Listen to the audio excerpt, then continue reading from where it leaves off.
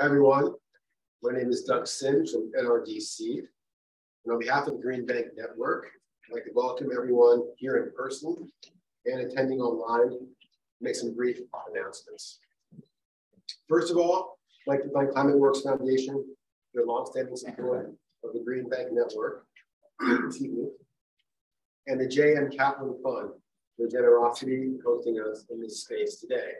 To provide some brief context about why this is such an appropriate venue for this event, the JM Kaplan Fund has a deep 75-year history, including commitments of over $280 million to propel efforts concerning civil liberties, human rights, conservation, and enhancement of the built and natural worlds.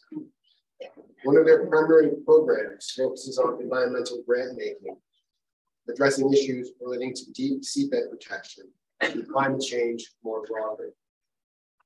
Thank you to our gracious hosts for the work you do for having us here today.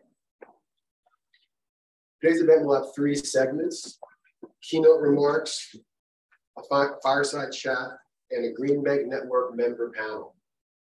After each segment, there will be an opportunity for questions from the room and the virtual audience. In the event someone from the media is attending and has a question, please email them to Jake Thompson, jthompson@nrdc.org.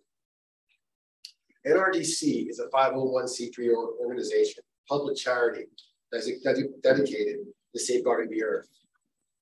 This event is intended to raise awareness and education around the Green Bank model and the climate and economic benefits of the Inflation Reduction Act. NRDC cannot and does not support or oppose any candidate for office. Speakers are reminded to please refrain from any and all mention of the election or the campaign during this event. While the media may be in attendance, only at our invitation. The purpose is to provide information about NRDC's mission and our work. Now, I'll hand it over to Margret Trilli. Margaret's a member of the NRDC Board of Trustees and Chief Executive Officer and Chief Investment Officer at ImpactAssets, a leading impact investing firm dedicated to changing the trajectory of our planet's future and improving the lives of all people. ImpactAssets has more than $2 billion in assets and over 1,700 donor-advised fund accounts, working with purpose-driven individuals, their wealth managers, family offices, foundations, and corporations. Margret will provide some framing remarks and welcome our 2 keynote speakers. Margret. Good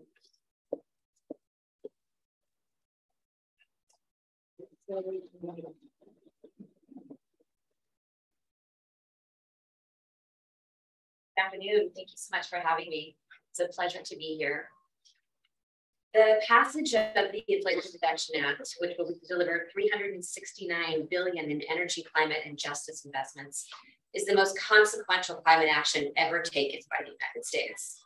I don't know about you, I am feeling hopeful for the first time in a long time. This new climate law has the potential to cut US greenhouse gas pollution by 40% below 2005 levels by 2030. This is a major step towards President Biden's pledge to cut climate pollution 50 to 52% by 2030, and it begins to position the US to meet its global obligations on climate change. As we move forward, it will be critical that implementation of the law happens in a way that helps to cut our carbon footprint and confront environmental injustice. We must channel funding in a way that helps to shield the most vulnerable communities from pollution and extreme weather. The new climate law through the Greenhouse Reduction Fund is also a long overdue step towards establishing a national climate fund or a green bank. As we will hear today, green banks are a proven model, both here in the United States and around the world, proven for spurring new private investment in clean energy, efficient buildings, climate resilient infrastructure, and for building new markets for climate solutions. Green banks utilize limited public capital to mitigate investment risk, build local capacity, and jumpstart markets. Whether a green bank is founded with the specific purpose of driving climate investment or created by, as we have seen in other countries, aligning an existing public development bank with climate goals, these mission-driven financial institutions can inspire ambitious climate action. We have seen the success and the impact of the model at the city and the state and the national level. And to date, the members of the Green Bank Network have mobilized $50 billion US into green sectors and helped avoid 50 million metric tons of carbon pollution annually. And as we will hear from our speakers today, they can also help advance equity and climate action in underserved communities. In addition to serving as a secretariat for the Green Bank Network, NRDC has also worked for over 10 years with partner coalitions to call for a national climate fund or Green Bank in the United States. At NRDC, we strongly welcome the creation of a new greenhouse gas reduction fund as mandated by the new climate law. The new fund can play a critical role in helping the US tackle climate change while advancing environmental justice and equity. As a part of the impact investing community, I'm encouraged by the opportunity the fund will create to accelerate the flow of capital towards reducing emissions, and particularly the assistance it can provide for low income and climate impacted communities. Over half the GHG reduction funds, 27 billion, will be required to explicitly benefit low income and disadvantaged communities, whether by providing capital by capacity building grants or emerging or existing green banks, or to other institutions like credit unions, community development financial institutions, and minority deposit institutions. The new fund will play a major role in ensuring disadvantaged communities will benefit from climate actions through cleaner air, low energy bills, and better infrastructure in the places where it matters most, at home in their very communities. At NRDC, we are continuing to work with diverse partners and coalitions to help the success of the new fund in advancing climate action by focusing on 3 key design principles: flexible, adaptive capital with good terms, education and technical assistance, targeted and equitable projects that respond to community priorities. To investors and philanthropists considering climate solutions, this is just what we've needed. And none of this happens without partnership with private capital. Our collective investment will ensure the critical bridging of any gaps in access to transformative capital as we race towards achieving net zero. So on behalf of NRDC, I am thrilled to welcome Representative Debbie Dingell from Michigan and Senator Ed Markey from Massachusetts for joining us virtually for today's event. Representative Dingell and Senator Markey are 2 longtime supporters of a US national green bank that can leverage public and private funds to invest in clean energy and infrastructure. Both Representative Dingell and Senator Markey were instrumental in making sure that the Greenhouse Gas Reduction Fund was included in the Inflation Reduction Act. We are thrilled that they can join us today to share their thoughts. I'd like to turn it over now to Representative Dingell, who will provide the first keynote remarks. And afterward, we'll hear from Senator Markey. Representative Dingell, welcome and thank you for joining us. Thank you so much. And I apologize for my background, but I'm in a telephone booth off the House floor where we are currently voting. So but we're doing a lot of good stuff. I'm really sorry I cannot be there in person, but I am very grateful to join you all virtually, along with my dear friend and colleague, Senator Ed Markey, who I've known for what seems like forever, but we're not that old, and who's been the best partner in this fight to establish a national climate bank. This is an effort that everybody's been working on for a long time and has been called many different things. A national climate bank, a national green bank, or as the legislation I introduced in 2019 and 2021 called it, a clean energy and a sustainability accelerator.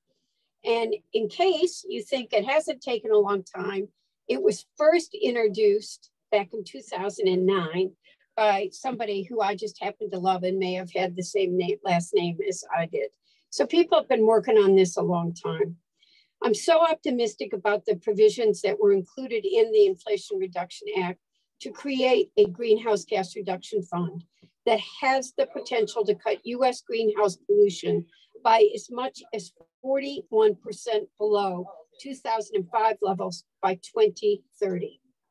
The Greenhouse Gas Reduction Fund provides $27 billion to establish a national climate bank to help finance important carbon emission projects nationwide. It will intentionally dedicate $8 billion to assistance to low income and disadvantaged communities, a significant step to further our environmental justice goals, which is so important in all of this. This is the single largest investment in clean energy, environmental justice, and climate action in American history. To reach our goal of a fully clean economy, we need an aggressive agenda with comprehensive efforts to spur innovation. Sorry, somebody was sending me something. Innovation towards a net zero clean energy economy. A national climate bank is an important implementation tool that will probably finance and stimulate private investments to clean, renewable energy projects, clean transportation, something I care very deeply about, while supporting communities that have been most affected by climate change. This is a proven model. It's flourishing around the country. Existing green banks, including Michigan State's, which was one in my home state of Michigan, have now driven $9 billion of total clean energy investment. This means 3 private dollars for each green bank dollar. It mobilizes investment directly into the greenhouse gas emissions reduction projects most in need of capital. Projects that are not only environmental opportunities, but incredible economic opportunities too, creating good, paying, high-value jobs and a strong workforce across the country. But we don't have a moment to lose in this fight. Now that we've secured the Greenhouse Gas Reduction Fund in the Inflation Reduction Act, we must move rapidly to invest maximum funding into a national climate bank that will support the equitable transition, equitable being a very important word, to a clean energy economy, and fund a nationwide network of state and local climate banks. By doing so, we are turning the challenge of climate change into an opportunity for prosperity. An effective national climate bank program will build generational climate-friendly wealth in communities that have the least access to clean energy capital and are most at risk from environmental harm. It will bring together a comprehensive, diverse, and inclusive network of state and local financing entities in the public and nonprofit sectors. They're calling me to vote, I apologize. And it will allow state and local entities, nonprofits, and leaders to make their own investments tailored to the needs of their communities with the capital and technical support of the National Climate Bank. I could go on, but I see that my partner in crime, or actually partner in doing a lot of good, has arrived. So I'm going to continue this work. I thank you all, and I'm going to go vote and turn it back to you all so you can hear from the great distinguished senior senator from Massachusetts.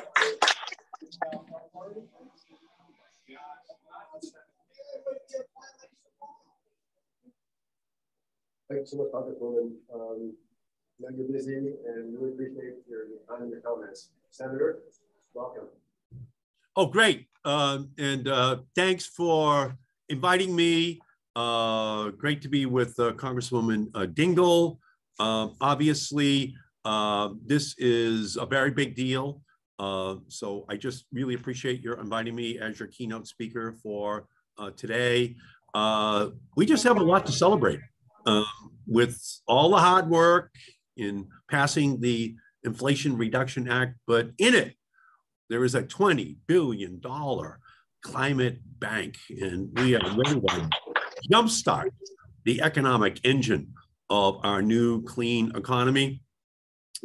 Back when Henry Waxman and I were putting together the Waxman-Markey bill back in 2009, you know, working with Chris Van Hollen, who was my partner over in the Senate at this time, we were able to get it included. And it's been 13 years waiting for the moment, and it has arrived. You know, sometimes you can be right, but too soon. You got to wait for the correct, timely, historic moment. And now this package has the potential to stop righting the wrongs of environmental justice, to cut US greenhouse gas pollution by as much as 41% below 2005 levels by 2030.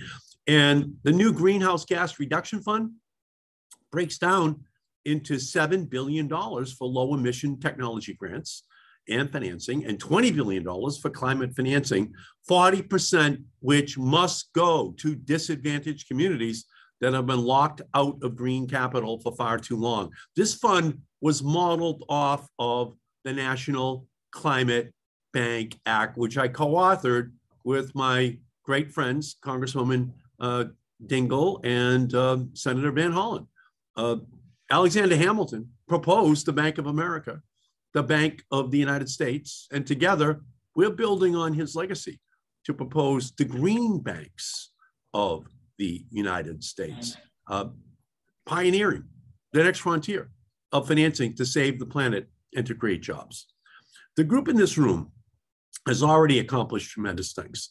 You all have helped supercharge the green revolution that is currently underway, armed with more green in your vaults and green at the heart of your mission statements. I know you will only continue to do more. The Greenhouse Gas Reduction Fund includes $8 billion to capitalize loans to disadvantaged communities and $12 billion to capitalize other emissions reducing projects around the country. A robustly funded National Climate Bank will rapidly deploy mature technologies while commercializing and scaling new technologies. And the bank will make investments directly into projects that reduce emissions, as well as provide financing to eligible regional, state, and local green banks and technical assistance for the startup of new green banks all across the United States.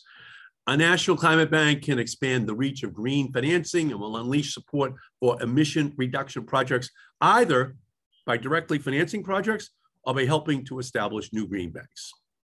A national climate bank can partner with state and local green banks and the private sector to move the United States quickly and cost effectively towards a zero emission future. The purpose of the National Climate Bank is to make the United States a world leader in combating the causes and effects of climate change and to maximize greenhouse gas emission reduction per public dollar deployed. With $20 billion in capitalization, we could leverage up to $200 billion in total investments. With $20 billion in capital and an effective National Climate Bank, climate solutions can become a reality.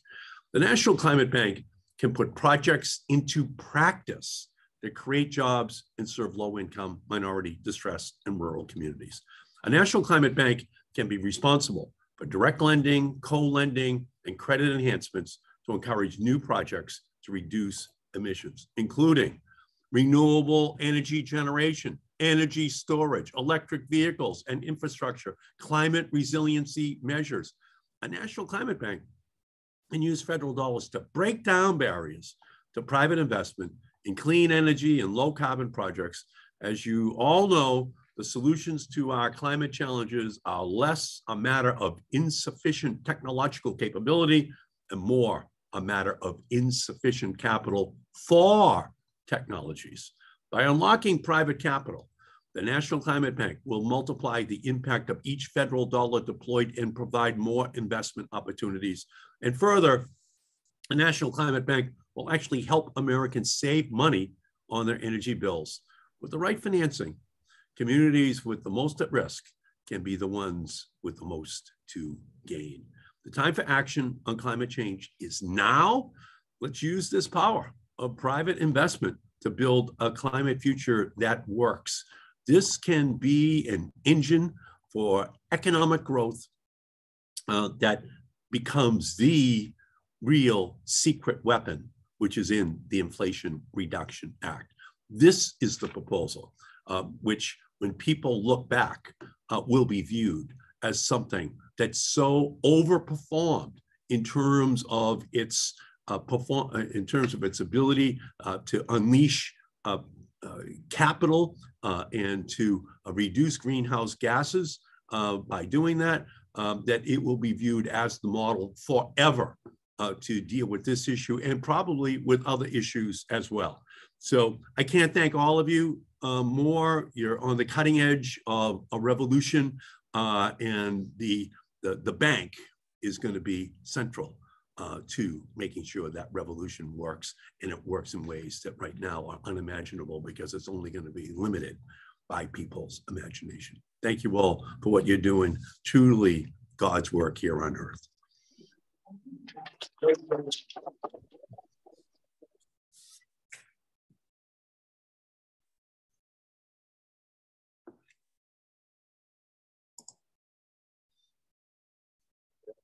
Well, we thought we might have some questions, but we don't, for the senator. So we're going to move on to our next part of the program. Is that right? Well, I'll set you up to there. No. Our next section is really exciting. It's where we see what green banks do in reality, in action. It's a very special fireside chat on the New York Green Bank. We have Gregory Randolph, who's the managing director at New York Green Bank, and Marcelo Rucco, CEO of EcoSafe Incorporated, to talk about how they're working together to drive change in New York State.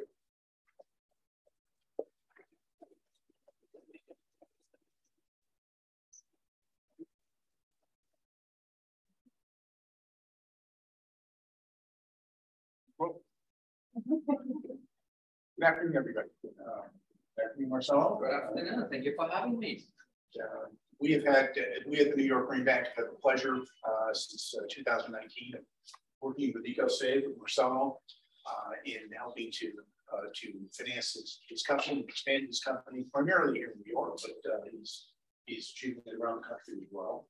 And what we thought we'd do this afternoon is just talk a little bit about how we work together, how we structured the big transaction, which has worked very well for both of us. In fact, we have doubled the size of it since we entered into a transaction with Marcelo in 2019. And hopefully it's useful to other people here in the audience. Marcelo, why don't you say a little bit about the types of projects that EcoSafe is building, and perhaps some of the issues that you were facing with financing with you guys. Sure.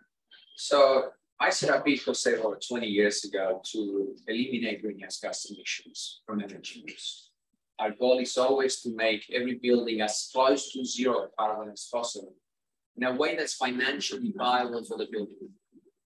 Because I learned very early on that as humans, we're very short-sighted, and that we only invest in immediate returns. And that, in the early days of EcoSafe, I used to go around with a book showing, environmental damage and deforestation and all the things, but nobody cared. Nobody cared. I had to, learn quickly that I had to show returns on investment and had to show, cash flow positivity and leave my green hat at home and just know that I was doing something good, but don't tell them about that. So we do both deep energy retrofits as well as green energy generations, energy storage, everything that can possibly reduce carbon emissions and reduce water use. And we have done every single industry. So I started this company in Australia over 20 years ago. And earlier on, we were more of a traditional LESCO that did government and mass market and those kinds of things. And, there's a lot of companies catering to that market. And I saw that to make an impact on global emissions, we needed to cater to everybody else, not to the smaller businesses, to the non-for-profits, to the commercial office, to the hotels, the manufacturing plants, and that kind of market wasn't really being attended to. And so we focused on that market. And we developed, with the help of PricewaterhouseCoopers, our own version of the Energy Services Agreement in order to be able to offer clients something that was funded, where I no longer had to compete against the capital for their core business, and I could offer something that was cash flow positive from day one. And we set up here in the US 9 years ago, in 2013. I came over with 10 families that I brought from my Australian EcoSafe business. so that we could immediately start a company here in the US. Now we work everywhere east of the Mississippi. So we have contracts from Florida, all the way to Michigan, Illinois, Wisconsin, and our offices here in the US are in Boston, New York City. Philadelphia is the US headquarters. Well, it's a global headquarters because I'm here. And Washington, DC. And if you would, just tell us a little bit about the nature of the business here in New York, and then perhaps we can talk a little bit about how we structured the financing that you were used back in 2019. Certainly. So we're going for that commercial non-for-profit market. That market that when we first started putting together, going to market with these eco-safe services agreement, our own version of the off-balance sheet energy services agreement. We were going to community centers, to retirement homes, to hotels, to commercial offices. And that's a very different type of style to the typical Exco. So that's a style where I had to develop a sales force that could speak the financial language and go directly to the CFOs, and a commercial sale rather than the mass market that's more engineering based, and selling engineers selling to engineers. So initially, when we started selling to New York, because our head office is in Philadelphia, we were selling from Philadelphia. And as we started to grow, our people that we were going to for funding in those initial jobs when we first started going out to market were CDFIs. And it was NYSE here in New York, and it was TRF in Philadelphia, and we dealt with many others, CDFIs. And they're wonderful people to deal with, but they're very limited in the capital they can lend. There's only so much, pool of funds that I can lend to any one borrower. And they're also very geographically restricted. So we found ourselves in a place where we were not big enough to go to the big banks. We don't want to talk to you unless you got a $100 million facility. But we were too big for the CDFIs that can give you more than 5 or 10 million to any one client. As we were moving into New York, and projects in New York are twice the size of projects anywhere else. It's New York City. But even manufacturing plants. On Friday we got a $12 million contract for a manufacturing plant just north of Allen in Glen Falls, and everything in New York is bigger. So we needed that funding, and there was just, other than New York Green Bank, we couldn't find it anywhere. It just didn't exist. And one of the great things, and there are some green banks out there that are also very geographically restricted.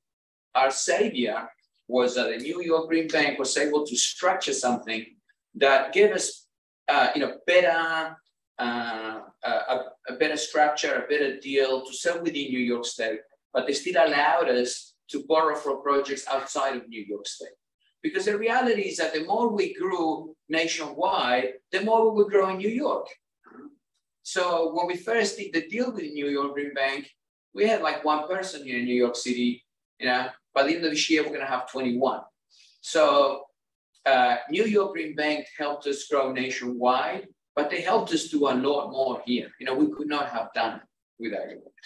Thank you. So and for the first time in my life, I've actually been asked to speak up. My God, I usually told to shut up. So thank you. So you can hear us, but please let us know if you can hear us in the back.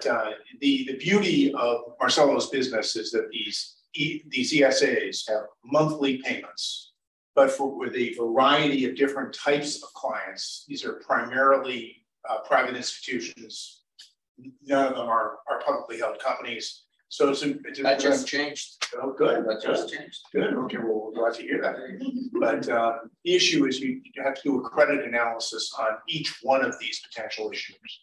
What we were able to do to help Marcelo grow his business was to create a credit box against which he could provide contracts that we would advance funds against in a manner that was, from a credit perspective, responsible from our standpoint, but that provided him with the growth capital that he needed. We're pleased that EcoSave came to us, I guess, 2 years ago now. We upsized the transaction to $30 million. So the bottom line here is what we've been able to do with Marcelo's help is to fill a void that is between smaller CDFI financing and the large banks that are out here. The New York Green Bank is not here to compete against JP Morgan and Bank of America and so on. We are here to provide capital, plug holes in the capital structure that the private market is either not meeting or not meeting on terms that meets the needs of people like Marcelo.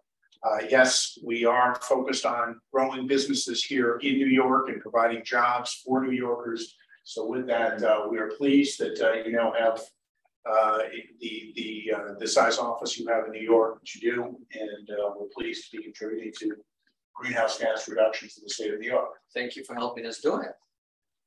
So one of the things that was really useful about our facility was that we could go to the market with confidence, knowing that we had a facility. When we were going through CDFIs, it was one project at a time. It takes us a year to sell it, and then we have to go, are we going to be able to get funded for this? It's like, are we going to be able to, we saw a casino, we went to a CDFI, and we go, hey, we've got this really great casino contract. And they go, no, sorry, we don't do vice industries. Okay, but they're still producing greenhouse gas emissions. That might not be a nice industry, but they're still polluting, and we're still going to cut the greenhouse gas emissions too, New York Green Bank gave us a criteria that we agreed upon together. And as long as it met that criteria, we knew we could go to the market and, with confidence, not have to worry. It's hard enough to sell these contracts. We didn't need the additional complication of also then having to sell it to a financier. And, very recently, thanks to New York Green Bank's help, we were able to grow to a size where a big private equity firm came and took a majority stake in EcoSave and helped us close a $75 million facility with our regular banks. But we would not have been able to do that had New Green Bank not have helped us reach this gap, this gap that's just not covered by commercial banks. That is what we're here to do, and what we're trying to do with somebody like Marcelo is also create a structure that could be replicated elsewhere. With a transaction of this nature, the other fear you have is that the documentation costs alone, can offset the benefit that it provides for somebody like EcoSave. So I think what we'll be able to do is come up with a mousetrap that is relatively simple. It's relatively simple to document and can be replicated to other issuers, which is what our goal is. Okay. So something that I wanted to add, because there is a group of green banks in the room, is that hopefully you're out there helping other companies like mine, right? And we're all in this room want to reduce greenhouse gas emissions. And that's really the end game. And I wanted to give you a few things of what worked and didn't work, so that when you are out there helping other companies like mine, you can maybe steer them in the right direction. After 20-something years of doing this, there's been a lot of trial and error.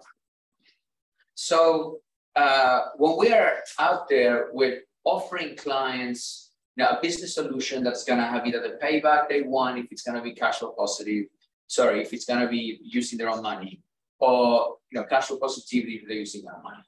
And we offer them, they can pay for it cash themselves if they want to. We offer PACE lending. We offer a straight out line where it's just, like you do to us, it's a back-to-back line where it's on their balance sheet. And then we offer the EcoSafe Services Agreement, which is the shared savings model off balance sheet to the client. So we're out there, we just want to do a project, save energy, and maintain and service a project over a long period of time. And 80% of customers choose the off-balance sheet funding. Only once in the 9 years I've been here in the US has somebody taken out the actual debt, right, on their balance sheet.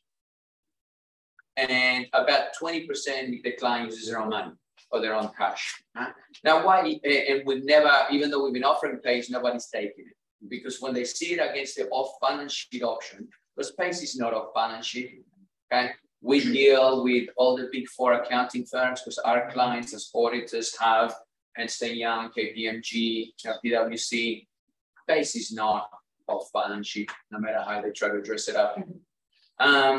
So there is, what that tells me is that at least this market segment, where they're not publicly listed companies, where they're not, this middle market, really cares about not having to go and get permission from their banks.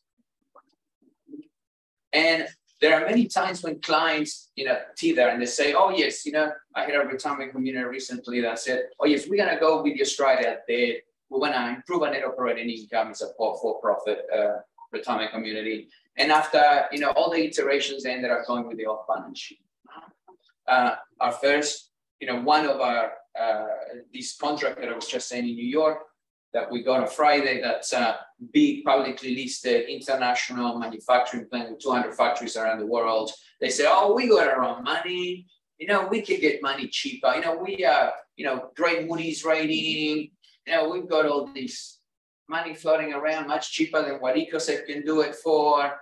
So, and in the end, they signed an EcoSafe Services Agreement. Okay, they all balance. Because if you do a deep retrofit, you can't do a 2 to 3 year payback, right? And our paybacks tend to be really, if I look at it on a cash payback, of 5 to 7 years, most of them. We can turn that cash flow positive from day one with an off-balance sheet services agreement. But so, despite offering everything in an open shop and being neutral as to what the clients want to pick, it is the off-balance sheet that's getting the deals across the line. I got off my soapbox now. Good, thank you. Yeah, Q&A. Yeah, we have time. Yeah. Okay. So we have some questions from the internet, but we'll start in this room. Anybody have any questions here? Great. I have one. It's fascinating, great discussion. Really appreciate it.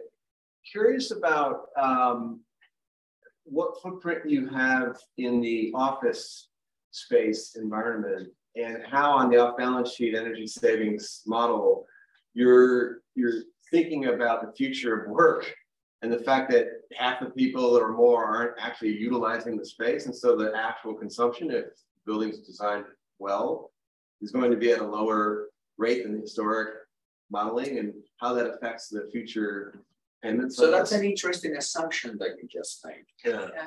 Okay, because when we guarantee savings, okay, so this is part of the financial decision. So we measure and verify, using IPMVP every single year for our contracts. And we found that during COVID, the consumption was slightly higher, okay, because people are ventilating more. Okay, they want higher ventilation, they want higher changes of air per hour, and whether there's 3 people in the office or 300, they have to maintain temperature. Right? So, although what you're saying, sounds like it should be reasonable, that's not reality. Interesting. Like 5% higher is what we saw across our portfolio consumption. Back here. Really excited to hear about the innovations that you're making. And I was curious if you could drill down a little bit on the credit shocks that you discussed. And if your payments are completely covered by the savings, then what is the role of the depth of credit analysis that you do? And in particular, how does that work in with You're being asked to speak up. Speak up. We can hear I'll talk about it. Who gets left out?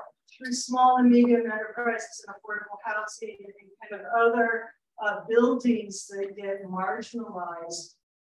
Not everyone is that, global manufacturer with operations everywhere. So, could the same credit bonds work in that kind of low moderate income beneficiaries and emerging developers? How would you treat that with your credit bonds? So we are looking for clients that are at least cash flow neutral, because we are going to improve that cash flow for the client. Why not? Our payments are being paid from savings that were guaranteed. So we've got a lot of retirement communities that banks just wouldn't lend to. But as long as they have been cash flow neutral for the last couple of years and they're not trending down, we're fine with it. Until, so far in the last 9 years, since I've been offering this off-balance sheet funding, we have never had a client that we were not able to fund by somebody. So we do those low-income places and non-for-profits that are catering. We do community hospitals. We do that low-income as well. And what we do is discount the cash flows that are expected under the energy savings agreements, and we lend a percentage against the essentially the borrowing base, if you will. That's providing the capital that Marcelo needs to continue to be doing what he's doing.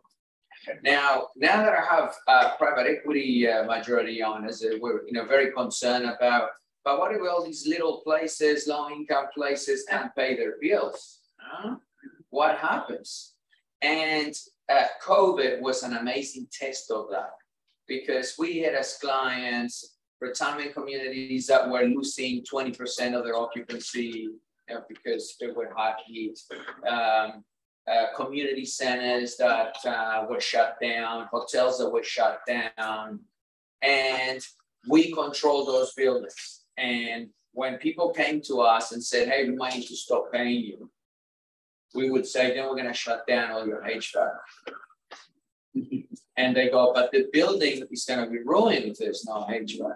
Things are going to freeze and things are going to, grow more. They go, yes. That's exactly right. Okay. And even through COVID, we did not have any missed payments by anybody, even the places that were shut. So we can continue, that was harsh, but it allowed now my private equity fund to let me continue paying that to the market. Next question. Please speak up. Yes, hi. Hi, my name is Corinne Boone. I'm actually from Canada. I sit on the board of an organization called Efficiency One, which is in Nova Scotia, and the province and the utilities put money into a fund, which is then administered by Efficiency One to do exactly what you're talking about, but without the same model. And we now have a climate investment side on the urban side, and we're trying to figure out how to take the next level to go into that green bank model. So have you, like in different jurisdictions, obviously the laws and all of that, the financial regulations are different. Have you any? Yeah, so I developed this initially because I came from the Australian market. It was for IFRS. Okay. And now when I got here, so PricewaterhouseCoopers developed, charges a fortune in Australia to develop IFRS. Then when we came to the US, they charged us a fortune again to develop it for GAAP, and they changed nothing. I paid 6 figures again, and nothing changed. So we do it under IFRS challenges. Maybe we can follow up. Yeah. I'm going to go to the chat internet. Maybe this is a question about the opportunities presented by the Inflation Reduction Act. How can green banks, how the National Climate Bank help catalyze these kinds of companies to ensure we can maximize that opportunity? Are you looking at the ROI opportunity for your business and something which you don't need that capital anymore? Thank you. Thank you. No, I do. So the New York Green Bank has been absolutely amazing, but nobody's perfect.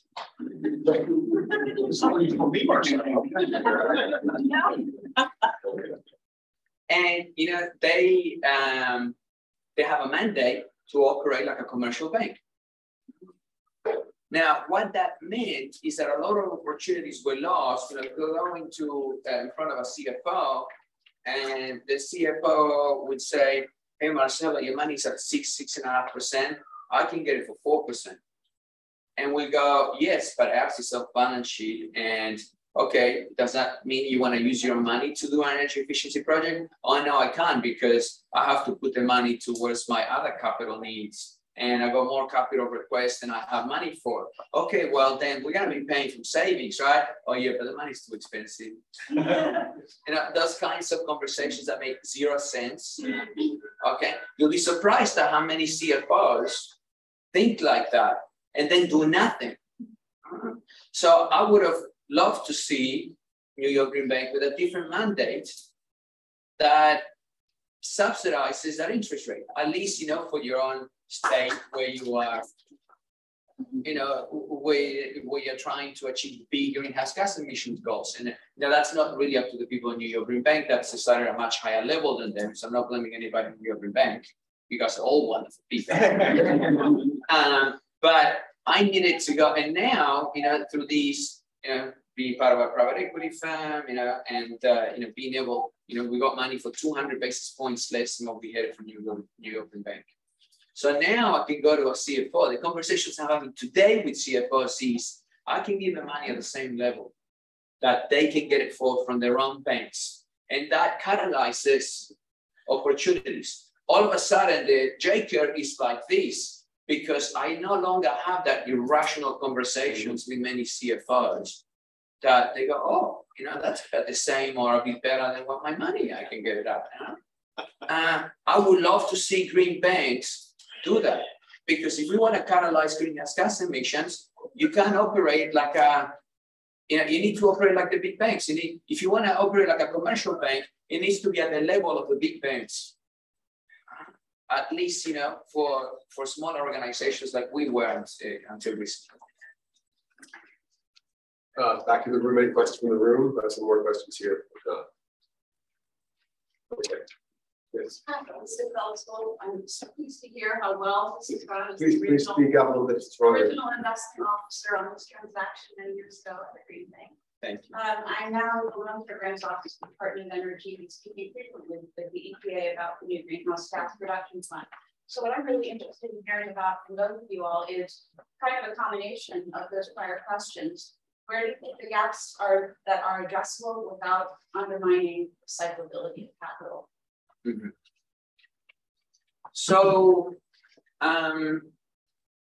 one is, cost of funding. I know that perhaps the Green Bank's cost of money is higher than some of these big banks that have the deposits, to draw from. So I don't know exactly how these $27 million from the Inflation Reduction Act is going to work, but I'm hoping that it can get you lower cost capital so that you can do what these big banks are doing for us. I know that now you just can't. The other piece that was very hard for us as we were growing, as we want to do, EcoSave is building the largest geothermal project ever done in New York City today, including 30% low income.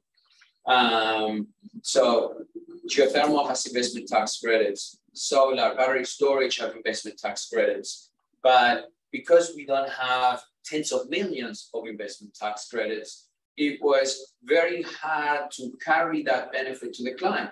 Now, we own assets as a EcoSave services agreement off balance sheet to the client. It's on our balance sheet. So we can monetize ITCs ourselves because so much depreciation already. So we have not been able to, get enough of a pool of ITCs to then monetize it for the big ITC buyers. Now, hopefully that's going to change. We've been able to transfer the ITCs. I don't know exactly how the mechanism is going to be, right? That's still out there, but it would have been great if the Green Bank had been able to somehow pool ITCs from all their borrowers and being able to help us monetize that so that we can then do a deal for a client at a better financial return for the end user client so that more jobs are sold and more greenhouse gas emissions are reduced. we're continuing to look at the IRA, and we are looking at transactions that are comparing investment tax credit to the production tax credit, and understanding the pros and cons of that. We've got 2 transactions we're looking at right now. I don't have the new crystal ball at this point or the new mousetrap, I guess I should say, yet as to how we're going to address that. But we're working with 2 different issuers on that right now. And the reality is the market is figuring out, exactly. You can still go back and do the traditional tax equity bridge against the ITC and the maker's depreciation. We've done that a number of times. We can continue to do that. The question is this new transferability of the production tax credit in particular, is that more favorable? But the market has not yet developed as to how that would be transferred, at what economics, under what circumstances, and who is out there to buy it. We know who the tax equity buyers are. The question is, are the tax equity buyers going to be the same as the buyers of the production tax credit? I don't know. But hopefully, if they make it simple enough, it can be, there'll be a much bigger market to transfer tax credits for these smaller projects. Because we spoke we had many discussions with wealthy individuals and with smaller companies that maybe just want to take 1 or 2 million of ITCs and don't need to take 10 million. And it was just too complicated and too costly to set it up. So if they make it easy enough to transfer and simple enough, then it opens a whole new market of ITC buyers that doesn't exist today. Could be, and I'm hoping to know more about that in the next 2 to 4 weeks, but don't know it yet. I hope you call me and tell me all about it. As soon as I know. Gentlemen, thank you so much. Really enlightening discussion. There are a couple more questions we'll save for the panel that follows. But wow, once again, very, very enlightening. Thank you. Moving to our next section of the agenda now. Thank you so much.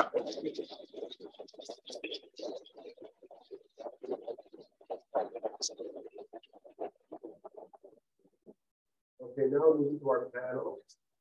My colleague, Sarah Dougherty, Director of the Grain Finance, will be moderating the panel. Thank you to the panelists. And if all y'all will just go ahead and come on up, we'll start talking. As that gets settled, I'm delighted to dive into the exciting work of the Green Bank Network members here in the US, New York being one of them, but also having a few others join us up here. We're lucky to have also had members in 5 continents at some point, and we're hoping to make it 6, just to say this is our US contingent, this is not all of the Green Bank Network. BMG, at one point, I'm not sure if they ended up being able to come. They're from Brazil, a state level bank. They're also hopefully going to be around today. But the green banks and green bank model are topics that many of us up here have been working on for a decade. With all plus, yeah, exactly. Maybe not trying to age us quite as much, but it's true. It's in the plus category. With all the interest coming out of the IRA related to this model and the topic, we wanted to hear from green bankers doing the actual work, what they do on the ground. So with that, I want to not take a lot of time myself, because I don't think you want to hear from me. I think you want to hear from the green bankers. But I will go ahead and introduce everyone on the stage and then let them take some remarks. And then we're going to make a lot of space for questions, including some of the ones that came over the internet while we were speaking before. So Sarah Davidson, Director at the New York Green Bank. Bert Hunter, Executive Vice President and CIO of the Connecticut Green Bank. Eli Hobson, CEO of the DC Green Bank. Jeff Dingell, CEO and Executive Director of the Rhode Island Infrastructure Bank. I'm amazed you sat in the exact order and put all of your titles. So I'll hand it off, starting with Sarah. Thank you to you, NRDC, for organizing this. Thank you to the Capital Fund for hosting us. Thank you, everybody, for joining. So I'm here on behalf of New York Green Bank. You just heard from Greg Randolph, head of our investment team.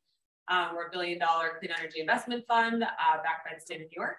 And as you really just heard, we focus on areas of the market where we see a lot of interest from other private sector capital providers, but not a ton of activity. I think Marcelo explained it really nicely. We try to focus on areas where You know, other lenders sort of, for whatever reason, aren't willing to do the brain damage for those that can only put, you know, $100 million to work for particular transactions. Or on the smaller side, they just don't have sort of a structured finance capabilities to really provide the type of financing that's needed for these deals. So anything that we're looking at has to meet a couple basic criteria. We're looking at things that are going to reduce greenhouse gas emissions in the state of New York, things that help drive market transformation. So we really want to understand if this is an economically and technically feasible transaction, why is New York Green Bank needed to help get this across the finish line? And then we have to cover our own costs. We were designed to be self-sustaining. That sort of makes us unique within the New York State landscape. Yeah, I guess that's what I'll say for my overview. And apparently, if we could all speak up more for the folks online, we are not coming to we'd hoped. So. Yeah, well, coming from Connecticut, right next door. We were established. Speak louder. Okay, we were established just before New York as the first state green bank in the country. We actually occurred as a transition from a clean energy fund, which was established to do incentives to promote clean energy investment. Energy efficiency, solar, ground source, heat pumps, and fuel cells, and new emerging technologies, and so forth. But the amount of leverage that was coming from that incentive framework was just $1 of public money and $1 of private capital. And what was determined was we had so many more higher goals to transform, you know, our economy to a clean energy platform. Connecticut perennially, as well as New York and many of the New England states, amongst the highest energy cost states in the country.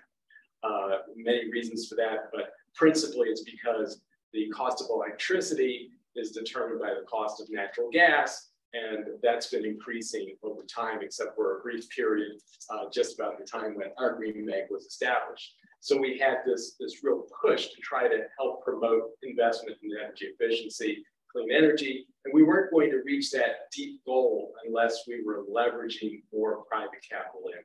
And that's where green banks like New York, Connecticut, and the others have come in and filled that role. We were established with a good amount of capital. We inherited $75 million in the Clean Energy Fund. We're funded by a system benefit charge, which means everybody who pays an electric bill in the state of Connecticut puts a little bit of money into the fund. What we're able to do, which is the theory behind the Greenhouse Gas Reduction Fund, which Senator Margret and Congresswoman Dingell described, is to take that money and then leverage it more with private capital. We do that to the tune of $7 or $8 to 1, and we've resulted in about $2.3 billion investment over the last 10 years. So I'll leave it there and turn it over to Eli. Thanks, Bert. I'm Eli Hobson, CEO of the DC Green Bank. And thinking about how we started, I also have to say thank you to NRDC, but also thank you to Sarah, who reminded me recently that early on in the earlier position, she actually helped advocate for the DC Green Bank in 2015. So we have been working on this for some time. But thank you, it's a great job, and I really appreciate all the work. So we're similarly funded by the DC government, and so wanted to give folks a little perspective from the city scale, municipal scale, maybe one day state scale, but we're still working on that. I was born in DC, so I been fighting for statehood. Can you be president? I'm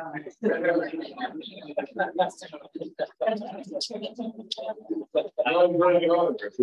Oh, not a lot of time on this. Oh, yeah. So sorry, getting back on track. We're funded by a system benefit charge and a second fund in DC that's funded by alternative compliance payments when utilities and regulated entities cannot meet their solar carve out as part of our renewable portfolio security. We also have received support from the mayor from the stimulus funding focused on support for multifamily affordable housing. So grand total scale-wise, we have commitments from DC for about $125 million. We are now into our third year of operations. and are on track to close around 30 million loans this year. So really excited about the very rapid growth in our deployment that we've been able to reach. And as has been mentioned, I don't want to go into too much detail, but really excited about the potential to continue that scale with the support from the federal government and the National Green Bank. So looking forward to continuing to grow that, and we see a lot of opportunity in DC. I think a couple of the items I want to get from the local perspective, we see it as critically important to have local communities involved in the financing decisions there. And so our board membership, which is nominated by the mayor, confirmed by the council, brings that local expertise. And then we work with local developers really on a, similar to the story that Marcel and Greg were telling, to support entrepreneurs who want to be in the green space, which is what we all want to happen, but may not have access to even small scale local commercial lending because they don't have 2 years of audited financial statements. They haven't done a solar project that's $1 million before. And that's exactly what we're looking to support. So really excited to be working with our local developers and entrepreneurs to support those projects and that growth and to bring new folks into the space. And having that community support is critical. In terms of what we see as the next steps, if and when we see the additional significant support coming out of the IRA, we have already, and many thanks to Bert and his team for leading the way on this, but we have a large facility with hydrogen where we're supporting solar on low-income housing. That is not tied to credit scores, so we're very excited about that access component. We would happily expand that facility 2 to 3 times, assuming that we start to see significant support coming in. The model in DC works very well. We have a very valuable solar credit market. So the projects between the increased tax credits, rebates that we're going to be seeing in the IRA and valuable solar credits, we can finance 100% and start to provide, right now we're providing zero cost electricity. With this additional support, we'd be looking to provide zero cost electricity and home efficiency retro. So seeing that next step that's really supported by the support of the IRA, we're very excited. So I'll leave it there and look forward to questions. Okay. Thank you. I'm Jeff Gill. I'm the CEO of Rhode Island Infrastructure Bank. And Marcel, we'd love to see you come down I-95 and do some business in Rhode Island. Sure. We're a little bit, the infrastructure bank is a little bit different than everybody up here. We've actually been around for over 30 years. We were set up as a quasi-state agency to manage EPA funding for water infrastructure. And then that we've always run a leverage model. In the 30 plus years, we've invested well over $2 billion versus roughly $700 million worth of capital. Of course, it takes a while to ramp up that leverage, but in 2015-16, when the state was looking to start to invest in clean energy projects, they looked around and thought, oh, Clean Water Finance Agency, maybe we should rename them and give them some authorities. Those authorities were pretty limited. It was really a municipal clean energy program, as well as other quasi-states. It was commercial pace and residential pace. Now, Rhode Island is a small place, the smallest state in the country. I think are by roughly 1.2 million people. We're 4 times the size of the city of New York, for its perspective. So a lot of the numbers that we look at are often, frankly, smaller. I think we're probably about the same size of DC, if not smaller. But again, our organization really is a centralized hub of infrastructure. So in 2016, they added clean energy and brownfields. We had a transportation fund, we had water. In 2019, we added resiliency. So we're investing not only in mitigation, but also in adaptation. The ocean state, clearly it's very important. Flooding, severe weather events are extremely important for Rhode Island. So we're investing in both of those. And of course, for us, everything is, once we started in the resiliency space, we incorporate that into everything we do. So when we look at things from a credit perspective, municipalities, we're looking at what is the risk and exposure that our municipalities have. And in 2019, the governor tasked us with developing resilient roadie, what became resilient roadie, which was a resiliency strategy for the state. Not a plan, because 57 plans are sitting on the shelf, but a strategy with projects that were actionable to make the state more resilient. And we actually then developed a partnership with the Nature Conservancy, the municipal resilience program. And we heard a lot, I think earlier, what's the biggest constraint? Everybody says money. But what we found both in the energy space and the resiliency space is, okay, if you had the money, what would you do with it? It was a big, I don't know, but we don't have the money. So what we've tried to do in both spaces is also deliver technical expertise to our municipalities or small businesses or homeowners around energy, and also technical expertise and assistance to our municipalities around resiliency. And developing those projects, because we found once we have the projects, we can find the money. We're much more competitive. Now we do get some money from the state, and it's been growing, and we're continuing to expand our authorities as well. In the clean energy space, like I said before, it was municipal or quasi-public sector. It was pace and pace. So we're delivering private sector capital in a commercial pace. We don't have a residential pace program. We're not very comfortable with the lending practices of many of the dedicated residential pace organizations in Rhode Island, small place, without any capital to run it. Right? You're basically asked to throw a party without knowing whether anybody's going to show up, without any money to fund it. But now our authorities were just expanded within the last fiscal year to include broader residential and commercial, as well as public sector. We've gotten some money from ratepayer funds to help kickstart that. And that's something that we're looking forward to turning out in say. Again, we look at it both, so I'll talk a little bit about this. It's not just about the environmental, it's about the economic aspects. So when we're talking to municipalities and small businesses and nonprofits, it is about developing cash flow positive transactions. And we have saved roughly $140 million in small businesses and municipalities in the last 5 years, $140 million in reduced energy costs. And that's money that goes to the bottom line of our businesses, or bottom line of our nonprofits, and frankly enables municipalities to deploy their taxpayer funds into other priorities. So with that, we'll turn it back. To make this really real and you started getting towards it, I would love if you could each describe a project, a program that you've done that really shows what green banks can do. Instead of the platitudes, what's something real you've been doing, ideally with a focus on low and moderate income and marginalized communities. So let's go out of order. We'll start with Bert to mix them up. Okay, all right. Well, I think the transaction that comes to mind is PlazaJet. We had set up, when we started the Green Bay, one of the first transactions we did was a solar fund. And that was because a lot of our contractors didn't have access to capital. And part of what was said by EcoSafe was about the access to tax equity and small transactions and everything else. So we put together a tax equity fund with US Bank and everything else, and did that. It was great. It sold out and so forth. But when we look back, we said, who did we really reach with that fund? And we discovered that we were missing a whole big portion of the state of Connecticut, which was low to moderate income. Some moderate income was getting counted, but usually it was above the average median income. So we did an RFP. PlazaJet answered the call, and where the Green Bay came in, they said, well, we want to start in Connecticut, but we want to find our senior lender.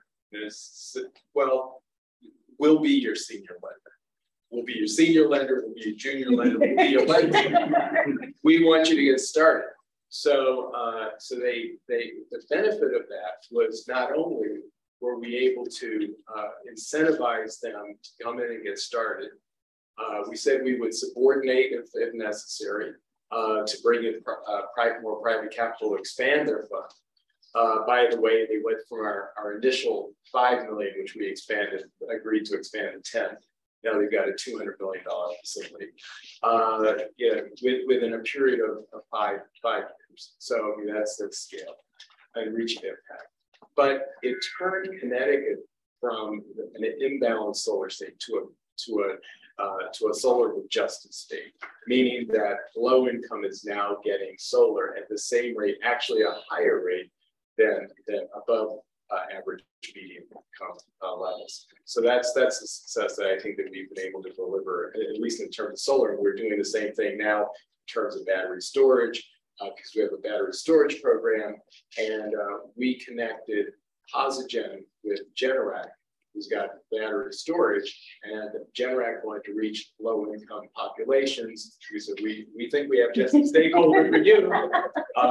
And we said to Posigen, we will go to our board and get a facility to finance not only the working capital that you need, but also the takeout financing associated with it. So you just do the battery deployment with Generac. We'll take care of the capital side. If you need more, I'm sure we'll be able to get some more friendly banks to come along. So this is the kind of activity that we could do, but it's important to realize, and I'll pass it over to the others, but it's important to realize that it's not the money. It's not the money. It's being able to get it out the door, and it's working with partners like EcoSave, like Posigen. You know, these companies that know the action on the ground, and they can get the money into projects and deliver the energy savings, deliver solar PV, deliver resilience, because the green banks can't do it just sitting there with a checkbook. Yeah. They need partners. So they need the right partners to know how to use that one. Very important stuff. So Eli, continue on. Thanks. So that was my first example. So we did. Yeah. There's several other pieces, but I think the one that I want to highlight for this group, thinking about our opportunity to hit a scale. And so, you know, we have a significant amount of support from the DC government that allows us to do small scale projects. But in the city, we see several large property owners, some of whom are nonprofits, some of whom are municipal, some of whom are large NGOs, where they're really looking at 2- and 3-figure efficiency upgrades, deep retrofit solar projects, et cetera. And so that's been a space that with our existing balance sheet would be hard for us to play in. But we really see the opportunity to scale up there and accelerate some large-scale public side funding with the support of the federal government. So some of those to directly tie to the LMI piece, thinking about our very large public housing opportunity in the district would be an example of ways we could hit that directly, but also services from the DC government. Generally, as a part of the DC government, we think reducing expense costs for the DC government helps reduce taxes, helps provide additional services, and so on. So less concrete, but I think when we think about the scale that IRA support would help us with, that's one of the things that we look to. And Jeff, you were starting to talk about the resilience. I don't know if you want to keep on that or a different topic. Well, I think we try to rethink infrastructure, especially green infrastructure. We've done a lot of stormwater management projects in some of our more disenfranchised communities that create green space. But on the energy side, is a lot of what we're talking about today. One of our earlier projects was a middle school in one of our most disadvantaged communities, and it had a boiler that had been installed in the '60s and it broke. So we had a school that was really not operating very well. We worked with the city and the school district itself, which was always a challenge because if you generate savings in the school district and you finance it through the town, how do you get that out of the budget? Because frankly, in the Constitution of Rhode Island, you can't cut the budget for school district. Even though you're generating that savings and financing it elsewhere. But we had to figure that financially out. But so this was a school that we financed 100% of replacing the boiler with a high efficient boiler, installing air conditioning, centralized controls, high value filters, low noise blowers, reducing the amount of work that needed to be done to set. We didn't have that little lock thermostat in every room anymore. Controls automated, but frankly, it was a great upgrade for the school. It was a much more comfortable environment for the students, the teachers. The students could hear the teachers, especially when the heat was on. There was no air conditioning, I said, but more important, perhaps even as important, to creating a better environment within the school, as we save the school district $150,000 reduced costs every year. That's money that can be redeployed into teachers, other infrastructure, and really helping to now we make that school a much more comfortable environment, saving the school district significant money that can be redeployed into teaching kids. What's that? All right, bring it home. So Jeff got very specific. I'm going to get a little bit more high level because I think the best way to show the impact that we've had in New York Green Bank is to really speak to the activity that we've had in the community solar market in New York. So in 2015, when New York sort of launched its community solar policy, that included a very complex value stack sort of program, which included, values of distributed energy resources. It was very confusing to the market. This required sort of not very well understood revenue models, sort of bespoke business models. And so, I think other investors weren't really able to think about how you would value these projects, how you think about risk affiliated with these projects. And that's a great opportunity for New York Green Bank to step in and really roll up our sleeves, bringing the financing expertise as well as the regulatory and sort of technical component that we have as a division of NYSERDA. We were able to really draw on our colleagues and work the technical side there. And so that was released in 2015. By 2017, New York Green Bank put out its first interconnection loan, $1 million loan, relatively small transaction for us, but that's months and months and months of sort of structuring and documentation. And we think about building our products in a way that are replicable and scalable so that other lenders can start to do more of these. So the first one takes, however many hours it takes. Second one's going to be a little bit less than that. So that was 2015. By 2017, we had our first commercial lender co-invest alongside us in a $13 million development loan that was a Green Backer Capital that invested alongside us. This $13 million facility for Oya Solar. And that was a pretty significant milestone, first commercial lender that also got active in the space. And then more recently, we saw CIT Bank take a leading role in financing a New York-focused, entirely New York-based community solar portfolio.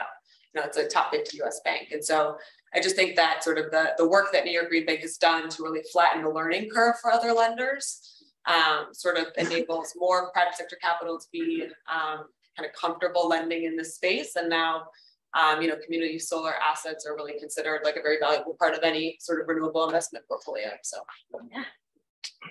So you want to hear from the actual green bankers. They have so much wealth of knowledge on all of this. So to go into I want to get to the other group questions, so I'll be a little bit shorter here. How do you view IRA changing what you're doing going forward? Is it something where you are imagining different areas you're going to get into at scale? People have hinted at it, but just kind of a concise, not super short, but not 5-minute long answer of how that's changing your thinking. We'll start, if everyone does want to answer, we'll start with Eli and keep going. Sure.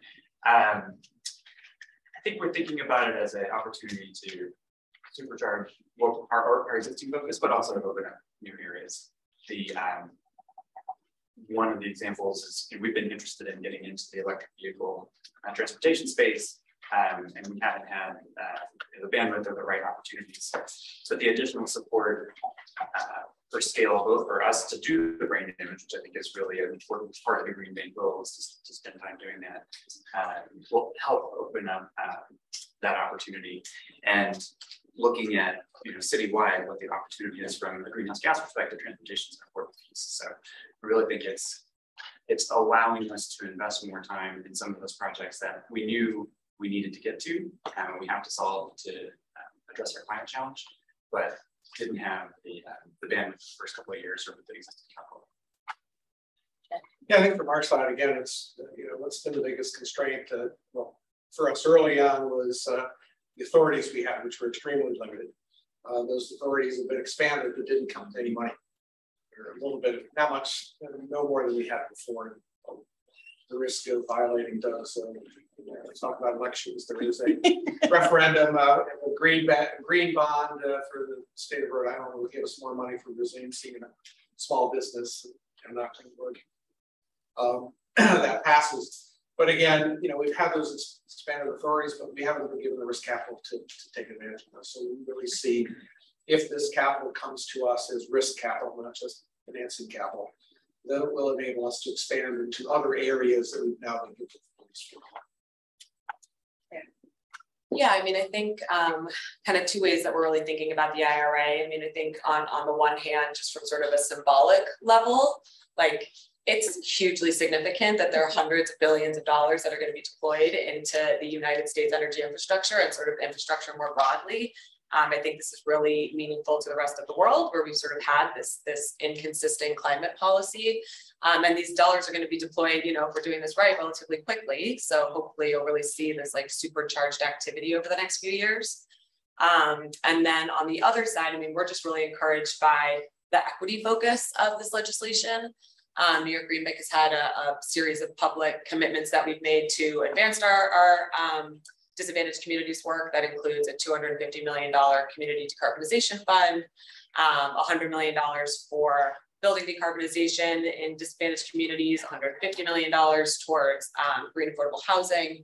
And so we just think that all of this is going to be, you know, hopefully able to get done more quickly and hopefully bigger and better than we could have done without this funding. Great. I love, as with the others, I love the capital. I love the equity focus. I think a few things I like even more, well, it's like picking amongst your children, right? Is the fact that it brings policy stability. I mean, we're facing ITC falling off, you know, going away at a time when we needed more investment, right? Not less. So this now puts us on a 10-year, go full bore against this problem, trying to bring capital into the market, get more done. The transferability aspect of it, as was mentioned earlier, is very powerful. The direct pay aspect, which then puts all of us here at the front in the game of being able to marshal those tax credits, particularly for public buildings and things of that sort. So yeah, there's just an array of credits and goodies and $369 billion that's throughout there, that it's up to a lot of us, the number of us in the room, to do the translation of that into how households and businesses can really take advantage of these policy measures. One thing that I'm particularly excited about that all of us up here are working on with trying to put this climate fund together, climate bank, climate funds, call it whatever you want, is it has the potential of being really almost like a GSE, meaning establishing for itself a rating, being able to use that powerful instrument to convey guarantees, undertakings, issue multiple billions of dollars of bonds, credit enhancement for all of us if needed, so that we can get more investment into this space. So it's all of that, all of what we're talking about here and more, and it's just getting started.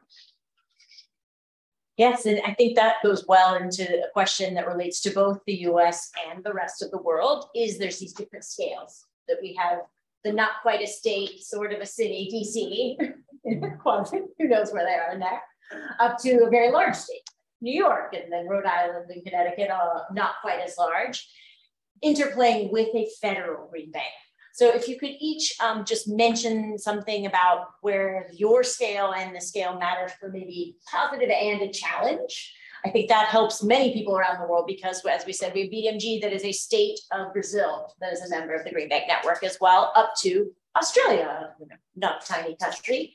And these different scales all have some disadvantages and advantages. And I think it's an interesting thing if people around the world think about what they would like in their own green bank possibilities. So we'll keep going down and start with. Sure. Well, again, kind of our background has been, as I said before, we started as an organization that was leveraging federal capital to launch space. Definitely the state of government as well. We've been able to leverage 3 to 4 times the capital we've gotten over time. And so we do see that the beauty of that, and I think one of the ways that this funding can also be helpful for us is that kind of federal nature of the United States. So we've got this overarching policy and guidance on the money, but every state has its own, every state and city has its own little nuances as to how best to you know, the challenges that we have and how best to deploy that capital. And so, you know, we feel that in Rhode Island, we're pretty well positioned to take advantage of that and address the issues that we have, because while we have a lot of the common things across the states, certainly in this panel here, there's also some differences. And our ability to take that money and then address what makes sense in Rhode Island, I think can be very powerful. And so, you know, we'll have to see how this all works out. But again, you know, we have certain, you know, we've got a lot older you know, building stock in Rhode Island, whether it's residential or commercial, than certainly Arizona or Nevada have, right? And you know, so again, there's certain challenges that we have.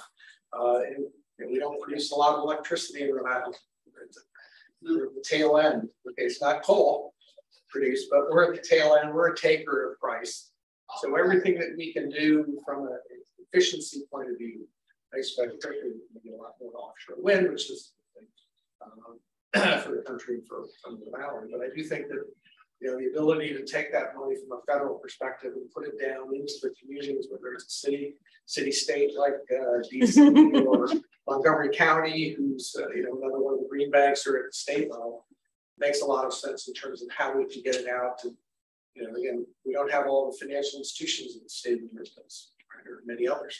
So partnering with local financial institutions is a lot more limited for us than it might be in other states. You know, credit unions like that. No, absolutely. I think it's a great point too, that they're different local environments and you each get to focus on those because you know your community instead of someone far away deciding what Rhode Island needs. So, Sarah. Yeah, I mean, I think that that's a lot of the things that were just mentioned are sort of positive attributes and also challenges, right? We were hearing earlier, you know, the NYSEGs of the world who obviously know the building stock in New York City probably better than anybody. But when the developers that they're working with are trying to achieve greater scale, you know, they're limited in terms of the amount of capital that they can put to work.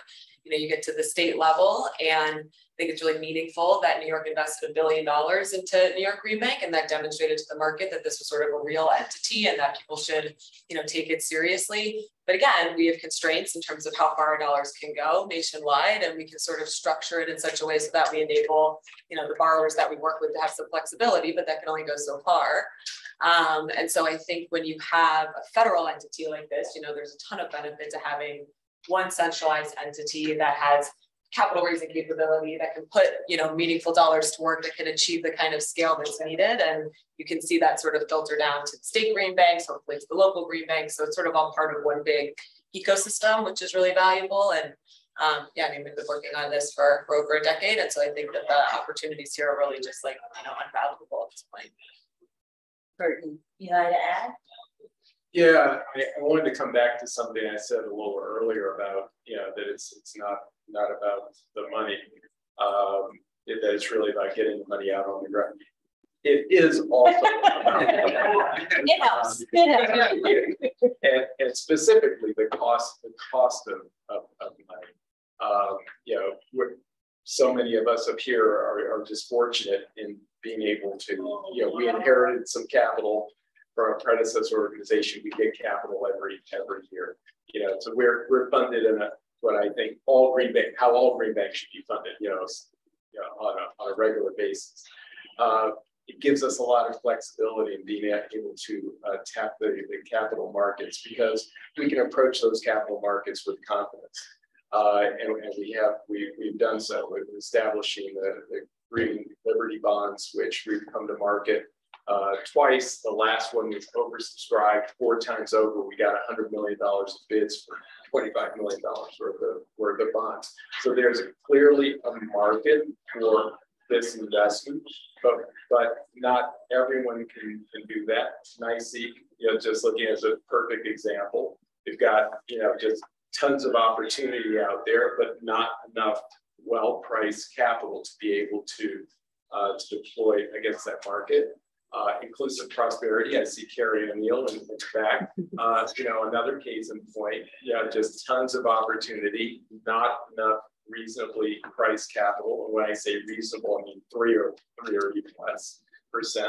But we've demonstrated that we can go to the capital markets, as green banks. Jeff doesn't regularly. We do it regularly. In fact, we're doing it with, I see Franz Hochstrasser back there of Raise Green, where we have a regular note issuance program every 3 months where we're going to market, issuing basically one-year CDs backed by our investments in a small business energy advantage program, which is small business loans for energy efficiency. And those we sold out the last time we came, and we're coming up with another $250,000 of offering. It's small, but it's just to demonstrate the concept.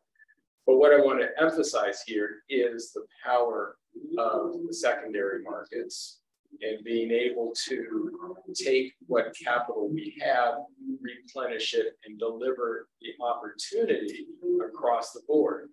With Hans, with Franz's, he has a brother named Hans, so I call him Hans or Franz. What Franz's platform allows is for everyone to invest as little as $100 into the clean energy economy, on up to our Green Liberty bonds, which are $1,000 entry price, but you have to keep your money tied up for longer. So this way, it's only for a year, and you get a part of this. But those secondary markets are so powerful because it gives access to more efficiently priced capital when you can pool these transactions. We could take the EcoSave and we compare it with a butterfly transaction, which is an ESA transaction that we've done for quick serve restaurants. So we could pool those together, and I think my dream is for New York, Green Bay, DC, Rhode Island, ourselves to kind of pool some of our assets together and underwrite kind of jointly. So in a pool concept that would be very powerful. So it's just thinking beyond our borders is what I think we need to do to really get the strength of our green banks to really deliver impact. And I'll just leave it there. That's some of the things. We're saying a little bit, expand on that a bit. I think that's one of the things about the National Green Bank that can also, right? I mean, as we do financing, we pull our transactions, we get what diversification we can in Rhode Island. But I think that's the potential beauty of the National Green Bank as a business model, is taking transactions from all of the green banks, being able to create something that's much more diverse than any of us can create in our own state, cities, counties, and utilize that as a way to maximize financing and lower the cost of capital. So really creating more diversified while you're still addressing individual places, enabling them to create financing very attractive. Just real quick, I think both of those are really good points. Standardization is clearly a national green bank role, and so helping develop forms that local and state green banks can use, helping to provide support about what has worked well in other places and might be available for you to develop in your city. So doing some of that knowledge sharing, potentially even up to form contracts with service providers, those sorts of things. I think there's a really valuable role for the national up there that as you're thinking about scale internationally. One piece that we've seen locally that's sort of an analog on that, we don't have the staff or the time to do some of the smaller transactions that we need to do to be able to help DC meet its climate commitments. And so we partnered locally with CDFIs and been very successful partnerships where they can handle a much smaller transaction. We do a loan pool with a couple of our local CDFIs where they can go out and see small businesses or community serving institutions like churches and other houses of worship or nonprofit daycares.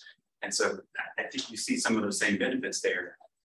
But if we have the power of some form documentation and eventually a secondary market that we can roll up even those smallest loans to, I think it's a really powerful model.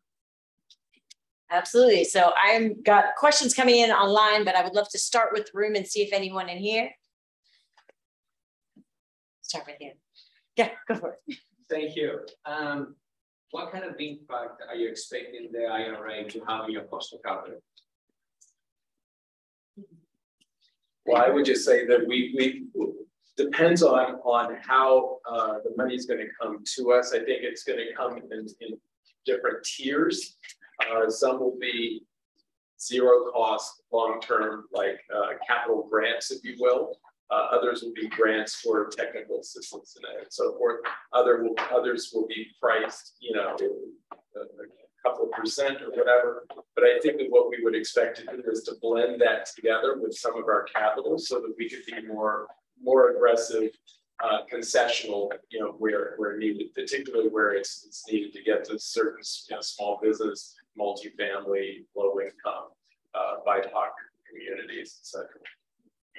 It'll have the most impact if it's deployed quickly and with, you know, as few restrictions as possible. Good. Go ahead, you.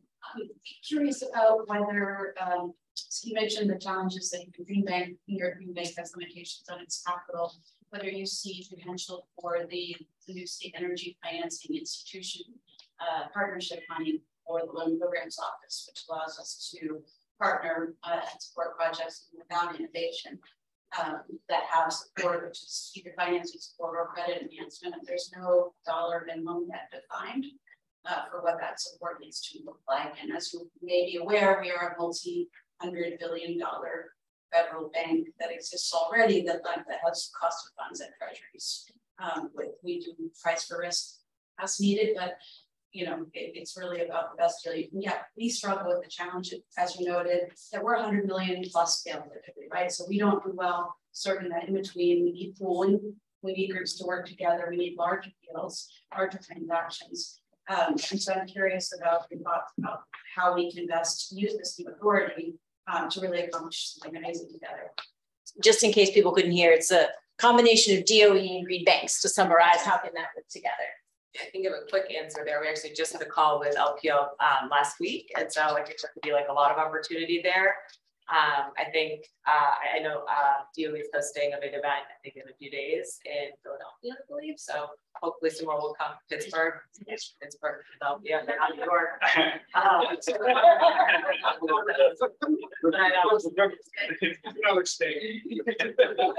But no, I mean, I think it's one of the areas that we'd love to like dive into more, and maybe we could talk offline. But you know, I think at the end of the day, it's going to be really helpful for our borrowers to have a lot of clarity on sort of which streams of capital they should be pursuing for sort of different components of their project. So yeah.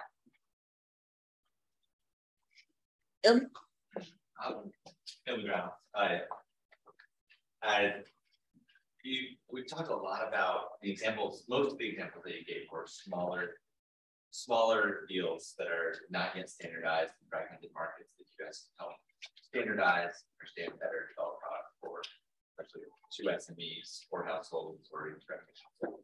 But I think there's sort of two use cases on the near frontier. Sometimes I think you also do deals that are bigger. I think you use an example of interconnection financing where the security arrangements are complex and the near frontier for the private sector is not to do those deals yet. Can you talk a little bit about the trade-offs and experiences you've had in terms of your relevance on each of those frontiers, doing bigger, complex, bigger ticket size deals that you work out and pioneer versus sort of standardization where the frontier is because the deal sizes are too small for the private sector yet? What you want? Sure. Okay. Well, we love standardization. Yeah, one of the transactions I was mentioning with the crowdsourcing raise green platform that we're using, issuing our short-term notes, the Small Business Energy Advantage Program, where basically that's a cookie cutter standard loan to small business issued through the utility. And the utility has their contractors, and they basically just say 0% financing, 4 to 7 years, you know, to get your energy efficiency improvements done, and there you go. So we take those and tranche them, and we purchase those loans with Amalgamated Bank. Edgar Romney, you in the room? Oh, there you go. There. So Edgar and I buy those. I think we're buying a tranche this week. And so we do that, and then we finance it through the raise green platform. So we love that. As far as the bigger transactions, you know, to give you an example, we like fuel cell financing, you know, doing the larger fuel cells. And we've got one going up again with Amalgamated Bank and a couple of others at the New London submarine base with the US Navy, is doing a microgrid there, and this fuel cell is going to be part of that. But what we're doing is we're providing subordinated debt into that transaction to enhance the debt service coverage ratios.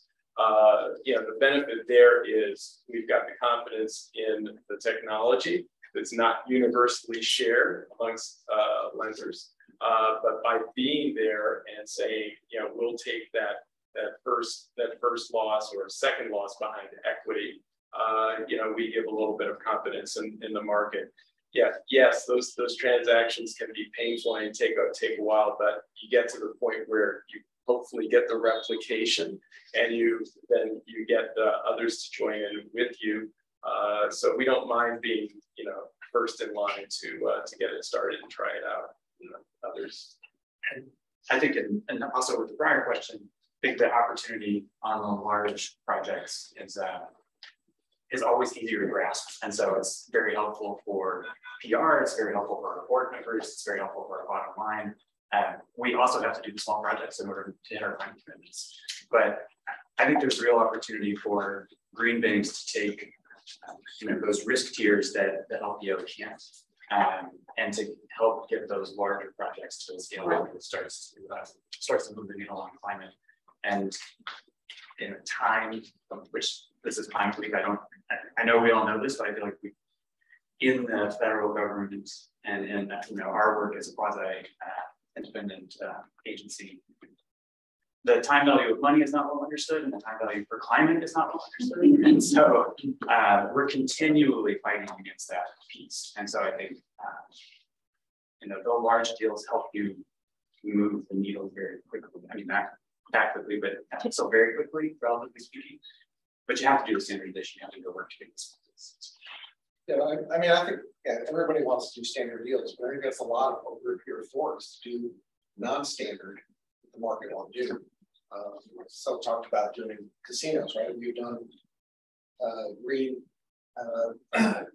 dry cleaners.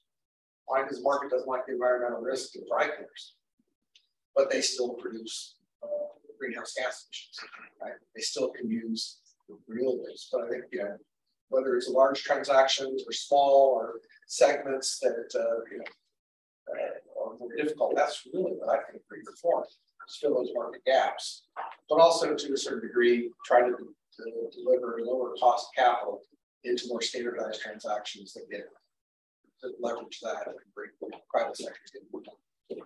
But I think that's we are here to take more risk. But we need that risk capital, which gets back to the results question. If everything comes to us, LPO all comes to us, the debt financing doesn't really help us on that much. If we don't have the risk equity capital, it costs us nothing. And it's very difficult for us to leverage and deliver that money, whatever the cost of it is. If it comes to us, it's debt finance, we got a return home, and then it's our ability to take risk. So I think that's the thing about the Infrastructure Reduction Act. It's really going to be key for organizations like ourselves to get zero cost of this capital. But we can have private sector or other federal funds that have very low tax. Well, we have folks from EPA sitting in with us Are today. yeah. Lots of decisions are going to be made in the near future. Well, I don't know if many people know, I am a former central banker, so I have to pick this question that's coming in from the internet. How are green banks navigating the rising interest rate environment? What opportunities and risks are you seeing currently? Oh, repeat it again. Is the higher interest rate affecting you? Opportunities, challenges, how are you moving forward? Well, we've got a transaction right now with a CDFI that we're financing. Oddly enough, again with a value, you're detecting a pattern here. But some of the financing is linked to prime. Prime is linked to the Fed funds rate. So several weeks ago, seeing this trend that was unfolding, we jointly approached the CDFI and said, look, we need to see about changing things around and being a bit proactive in helping you, through this period of interest rate increase. And so our green bank is going to step forward and provide some lower cost fixed rate capital in there, and we'll see what Amalgamated can do. But it's because that funding is being used to deploy capital into households through our Smarty product, which thank you, Carrie, and Inclusive Prosperity manages for us. And IPC is taking that product national today. So it's very important for us to have a healthy lender market. And so, yes, the impact of the increase in interest rate is some of our lenders are experiencing a cost of funds squeeze, which if we don't proactively try to find out ways to help them through that, because let's hope interest rates are not going to stay this high or higher for forever.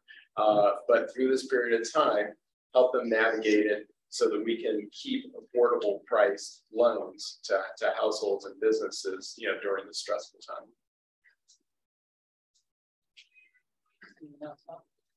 I think it's a great question. I think we've wrestled with this. From the green bank perspective, we have to cover our admin expenses, which obviously don't necessarily adjust the interest rate. At the same time, our goal is to be creating products that commercial banks can adopt. And so, the increasing interest rates gives us some more room to provide incentives. And the concessionary comment that was made earlier, there's more capacity for that, more space. But we also need to keep our eye on supporting our commercial bank partners. And we don't want to be creating products that are not going to have any value or possibility of uptake for the financial markets, because otherwise we don't reach our climate goals, right? Our goal is to have all banks be green banks, and we can't do that if we're not being responsive to the interest rate environment.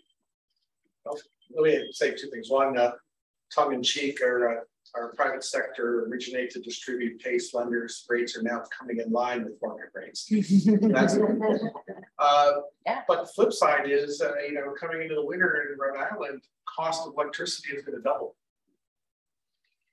That will increase people's bills by 50% because you got distribution and transmission. Right? The cost of electricity is pretty good to go. It's basically we've been told as PUC draws the line with the new electric utility, which they will not be able to do because they're just buying the energy. Energy costs are going up 100%.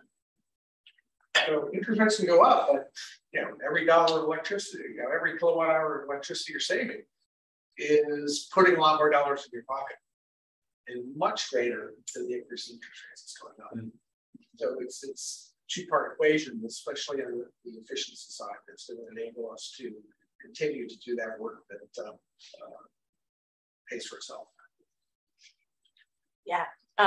So this one kind of into what some of you are hinting at, Eli, I think. For states that don't have a green bank established yet, how do you see your efforts replicating across the country? So we've been talking about for a long time. So I love that question. A great opportunity to kind of mention it. Obviously, not every state in the US has a green bank, and not every state is likely to establish a green bank. And so a key role for the national entity is providing that support in mechanisms that are approachable for homeowners in the middle of the country whose states may not be fully on board.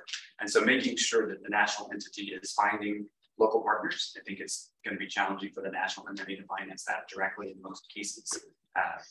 Possible exceptions for things like auto. So it's really clear you have to have local community partners. So figuring out, is that national CDFIs, is that local credit unions, is that local banks on the commercial side? Those partnerships are going to be critical, and the National Green Bank has to be structured in a way that allows it to go out and seek those partners. That said, there's several really exciting green bank efforts across the country, like our friends in Nevada and Texas, that are getting stood up. The IRA is going to be transformational for them in a way that we're excited about it, but it's really going to make their business model function. And so I think we're seeing a lot of those nascent entities that have been creating the structure in the organization to be ready for the support from the federal level that are now going to be able to take off. And if I sound like broken record, I apologize, but as quickly as EPA is able to get the money out the door. I really think there's an opportunity there for the existing efforts, but also for the national entity to reach into those places that they never have. I would just add that, you tend to have the areas that have the highest emissions are the ones that are almost least likely to have a green bank-like entity. And so I think being able to actually deploy capital into those regions is going to be really important from a climate perspective.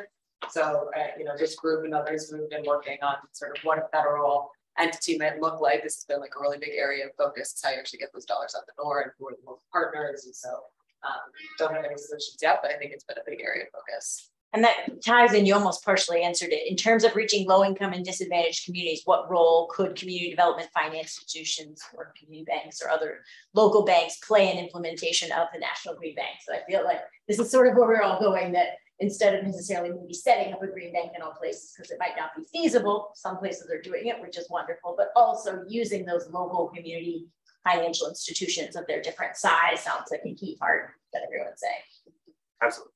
And I always push back when the question is sort of set up as an either or, because we really need all of the above.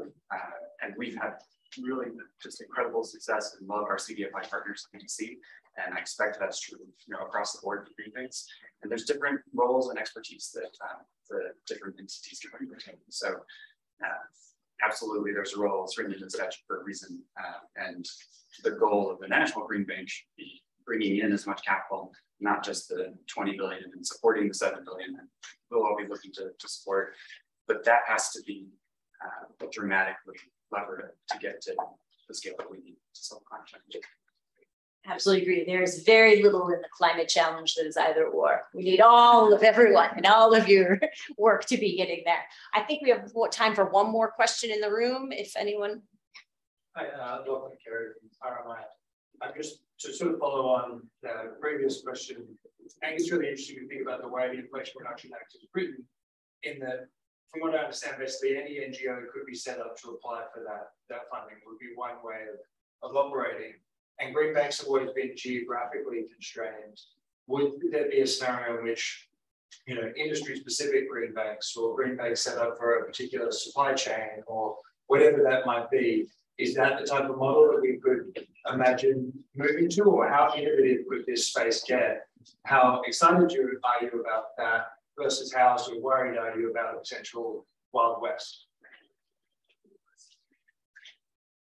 So my theory, and I think the statement from Congressman Dingell and Senator Markey, is that there is a benefit to having a national entity that can lever and can approach the capital markets and can impose some level of penalization. So seeing the benefits to some coordination, some standardization, a wide breadth of eventual products. And we'll all shout out to Carrie, but Carrie and some others have been doing, leading a working group thinking about what are the financial products and what are the targets that a national green bank might offer. And so having an entity looking across the full spectrum and saying, what are the opportunities? How do we best address them? My view is that will lead to a larger body of support for those of us who are actually deploying both green bank and CDFI. Well, we are at 4. Everyone is? Okay. Well, I want to thank everyone for coming, and I think this is a really useful conversation on how green banks themselves, as well as the green bank model, including with CDFIs and banks and other lenders, are really starting something that can get to scale and are essential, because I think another theme is speed. We don't have time for climate. We don't have time for the money. We've got to have everything move fast, and these are key institutions in doing that, and also bringing in the private sector. There isn't enough public capital in all of the globe to do everything we need to do. And so your work is especially important in bringing those pieces together. It's not an either or, but it's a key pillar. So thank you to the Green Bank Network members for all you do here and also remotely with us, as well as all of you for coming with your great questions and your listening. And it's going to take all of us to move this forward. So thank you, everyone.